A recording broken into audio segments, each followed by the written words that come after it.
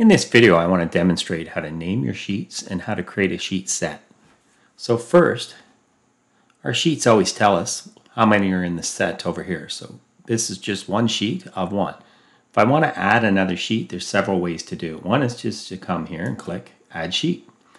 And sometimes SOLIDWORKS will do this. It'll add a blank sheet. That's not a big deal. All you have to do is come over to the sheet, right-click, come down to its properties, click on Standard Sheet Size, and browse to wherever your sheets are saved. So I have my own sheet, so I'm going to go there.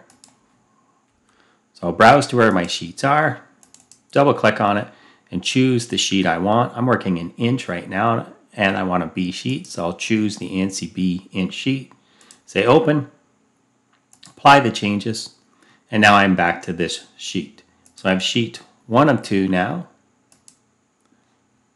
and sheet 2 of 2.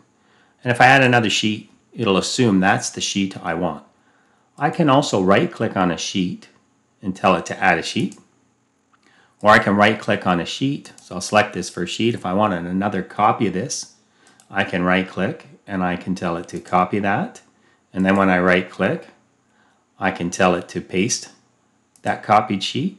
And it'll ask me where I would like it pasted, before the current one, after, or move to the end. So I'll just say after the selected. So now I have 2 of the exact same sheets. If I wish to delete a sheet, I can just right-click and delete the sheet and confirm the deletion.